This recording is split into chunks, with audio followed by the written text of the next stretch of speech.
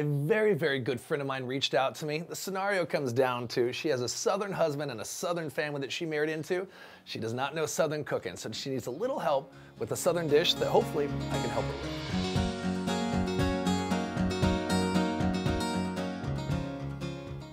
Usually when we call, we're trying to figure out what bar we're gonna go to. Basically. And this was not a bar call, this is a frantic call. Exactly. Like, you were freaking out. Well, so I married a boy from Atlanta, right? Yes, so you did. everything's gotta be Southern. His family is Southern to the hilt, especially his Aunt Joan. So she tells me that every good Southern wife needs to know how to make a tomato pie. Okay, now I'm a Southern wife, so now I gotta learn how to make this pie. Right. Call Ryan so I don't have to call Aunt Joan and go, what's in a Southern pie? Because you gotta look good, right? Right, I have to look like, Southern pie. I gotta say, this is the most Googling I've ever done in my life when it comes to something, but I actually called my mom. She's like, duh, Perfect. don't you know what a Southern pie is? I thought it was gonna be quiche, to tell you the truth. I thought it would be custard based with eggs and cream and milk and so on.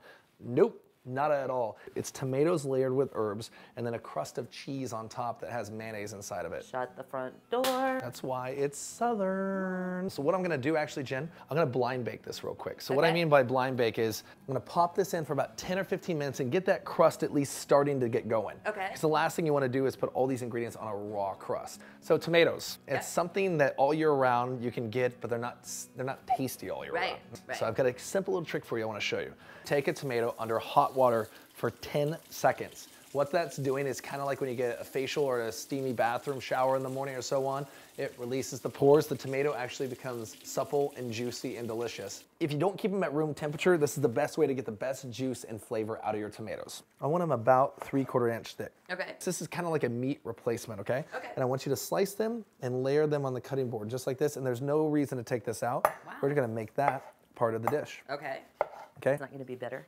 No, it's gonna be fine. Really? I don't know why people say it's bitter. It's delicious. Just add it in. All right, Jen, you're gonna finish slicing that. I'm gonna check our pie crust real quick. It is almost there. You see how it's getting a little bubbly? Yeah. That's what you want. You wanna make sure you get a foundation of crust on this first. Okay. Cool. So now we've got our tomatoes. They're sliced. You can put that down. It's perfect. You don't like me with a knife, do you? No, it actually scares the out of me. So what we're gonna do, you're gonna think this is kind of a little weird, but I want to extract the liquid out of the tomato, and the salt is actually doing that. So when you add salt to something, what it's doing is it's pulling out the moisture, kind of like when you season or dry age a meat.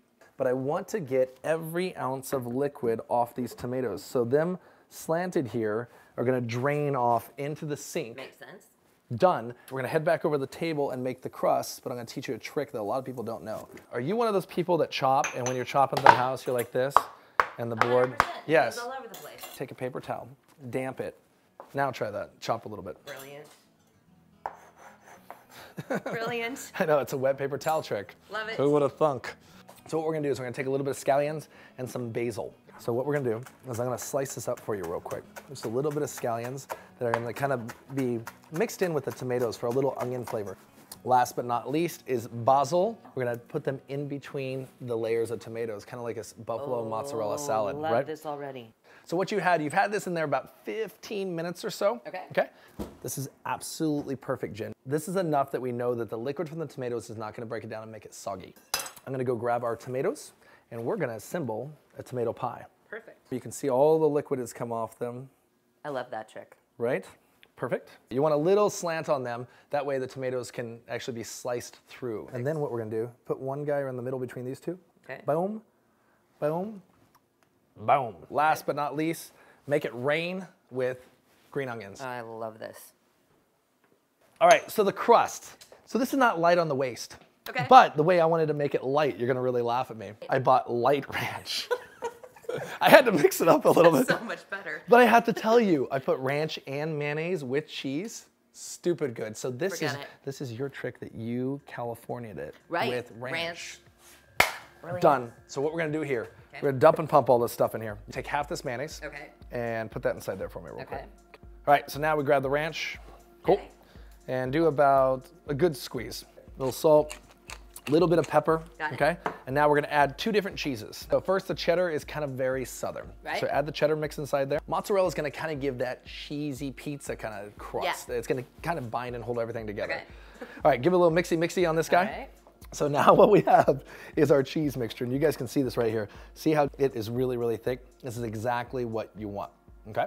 So now about 325, 25 to 30 minutes in the oven. And it won't burn the crust anymore? No. 25 minutes later. Time to take a bath. All right. Hello, hot stuff. Done. Beautiful. Right? Oh my gosh. Looks darn good, no? Yep. So one thing I learned about Southern pie and also tomato pie, room temperature is key, but you know what? Not happening. You want to get the Southerner in here? Yeah. And see if he really likes this? Absolutely. Scott, come on in. Get crust, get crust. Scotty, get crust. Go.